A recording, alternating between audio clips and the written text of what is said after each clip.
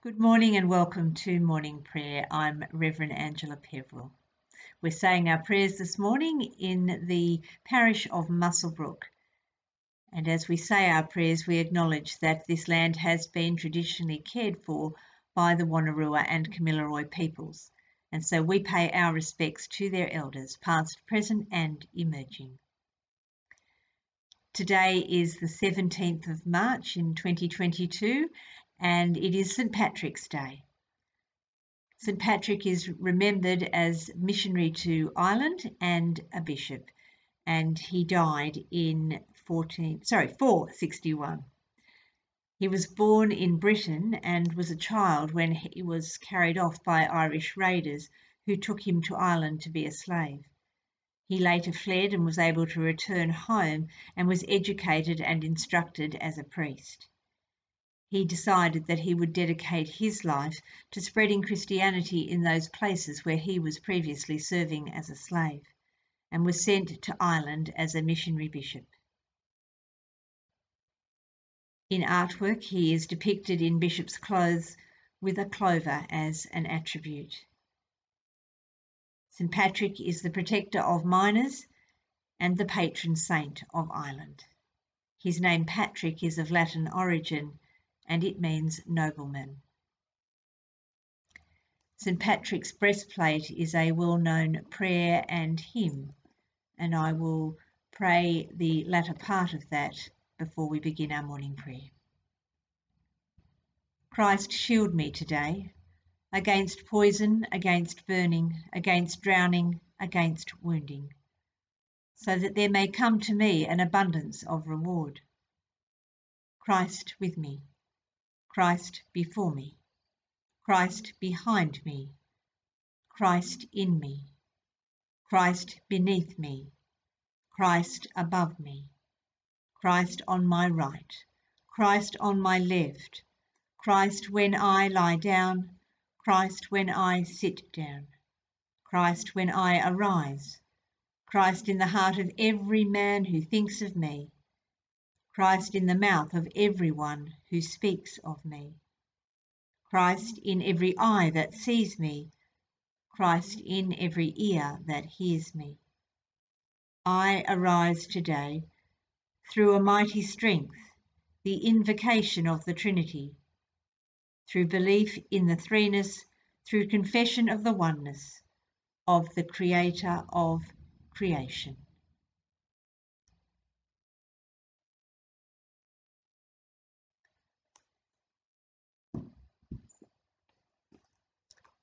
This is the message we have heard from Christ, that God is light, in whom there is no darkness at all.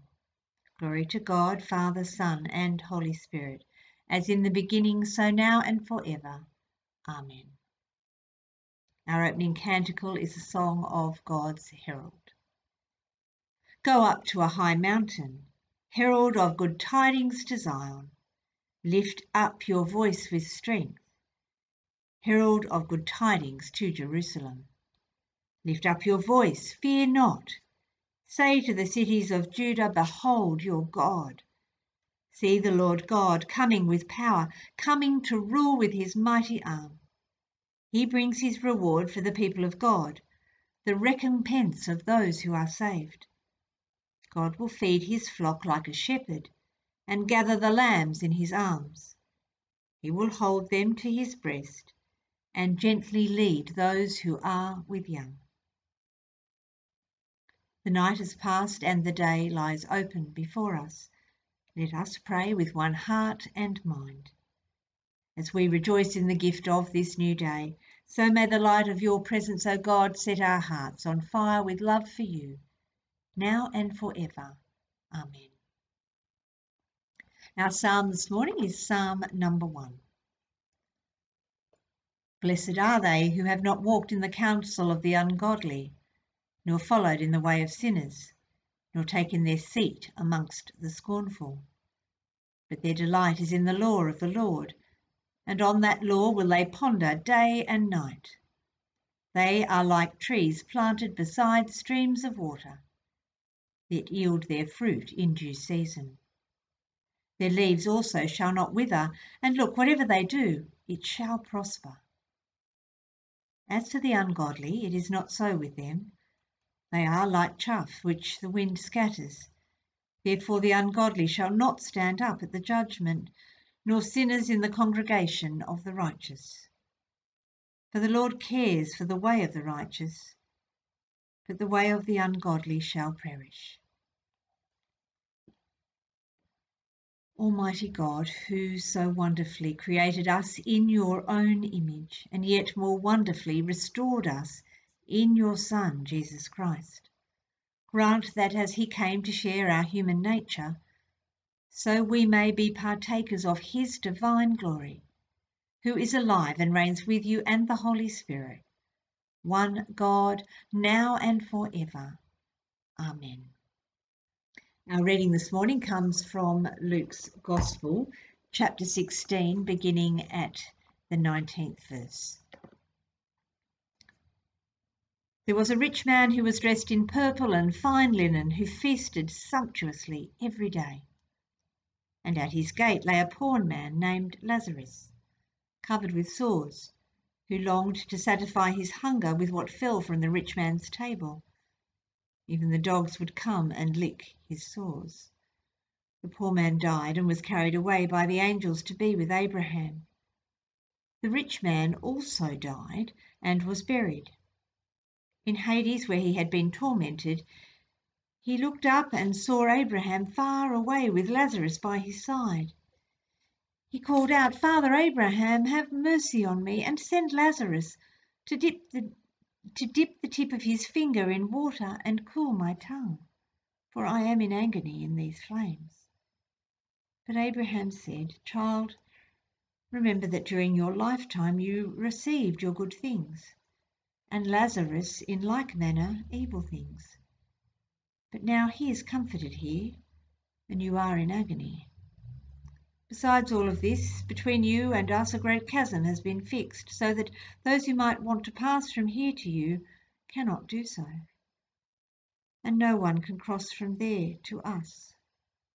He said, "Then, Father, I beg you to send him to my father's house, for I have 5 brothers, that he may warn them, so that they will not also come to this place of torment." Abraham replied, "They have Moses and the prophets. They should listen to them."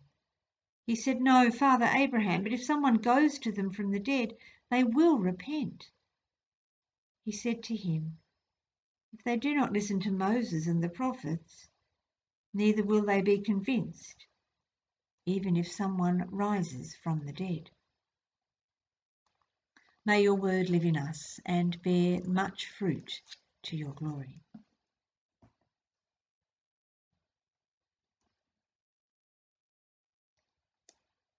Our canticle is the hymn of the Word. In the beginning was the Word, and the Word was with God, and the Word was God, and he was in the beginning with God. All things were made through him, and without him was not anything made that was made. In him was life, and the life was the light of all people, the light that shines in the darkness, and the darkness has not overcome it. He was in the world, and the world was made through him, and yet the world knew him not. He came to his own home, and his own people received him not. But to all who received him, who believed on his name, he has given power to become children of God, who were not born of blood, nor the will of the flesh, nor the will of a man, but of God. And the Word became flesh and dwelt among us, full of grace and truth. We have beheld his glory, glory of the only Son from the Father, and from his fullness have we received grace upon grace. Lord, have mercy. Christ, have mercy. Lord, have mercy. Our Father in heaven, hallowed be your name. Your kingdom come, your will be done on earth as it is in heaven. Give us this day our daily bread. Forgive us our sins as we forgive those who sin against us. Save us from the time of trial, and deliver us from evil. For the kingdom, the power, and the glory are yours, now and forever. Amen.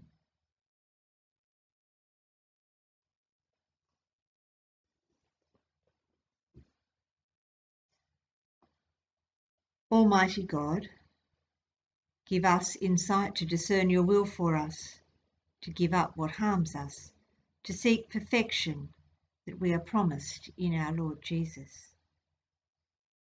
By prayer and the discipline of Lent, may we enter into the mystery of Christ's sufferings, and by following in his way, come to share in his glory.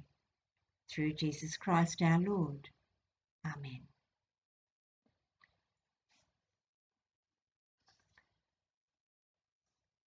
Lord God, in peace we make our prayers to you. In trust we confirm our faith in you. Help us to set our faces steadfastly to where you would have us go. By your grace, empower us to reject sin. Fill us with your Spirit and remind us that we are a new creation in Christ. Listening to the promptings of the Spirit, may we be renewed in holiness, that our lives may reflect your glory. And in your mercy, hear our prayer. Look favour on your church, proclaiming your beloved Son to the world. We pray for your blessings on our bishops, Peter, Sonia and Charlie, and all who preach and teach your message of salvation. Guide us through our spiritual and worldly journeys as we seek to do your will. And in your mercy, hear our prayer. Look with favour on the nations of the world, our nations scarred by hatred, strife and war. We pray for an end to the war in the Ukraine. Drive away division and despair. Establish your just and gentle rule. And we pray that those who are in authority may act justly, with honesty and integrity, according only to your will. We pray for our Prime Minister Scott, for our Premier Daniel, and for all who serve in our 3 levels of government in this country of Australia. And in your mercy, hear our prayer. We pray, Lord God, that you will look with favour on those in need, distress and suffering. We pray especially for the homeless, for refugees and for all people who are forgotten or expelled everywhere. We pray for those whose lives have been so adversely affected during the extreme weather and especially the floods. Help us to use our gifts and our talents to the greater good of all. Drive away complacency and apathy when we know in our hearts we can and could do more to help and sustain those in need. Mend broken relationships, heal bodies that suffer pain and illness, and strengthen and deliver all whose spirits are troubled. And in your mercy, hear our prayer. We pray for the immortal souls of those who have died recently, and for those whose anniversary of death occurs at about this time. May they share with all your saints in the joy of heaven, where there is neither sorrow nor pain, but life everlasting. We praise you, Lord, for the saints who have inherited the fullness of your kingdom, as you have raised them to imperishable and eternal life. Sustain us in faith by the promise of resurrection. We lift all these prayers to you in confidence and in faith, through Jesus Christ our Lord. To him be praise and dominion and worship, now and for all eternity. Amen.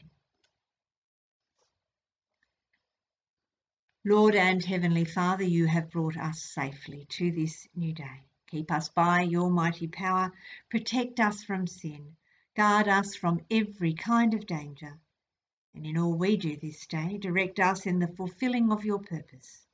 Through Jesus Christ our Lord. Amen. The Lord be with you. Let us praise the Lord. Thanks be to God. May the God of peace equip us with everything good, so that we may do his will, and may he work in us that which is pleasing in his sight, through Jesus Christ, to whom be glory forever. Amen.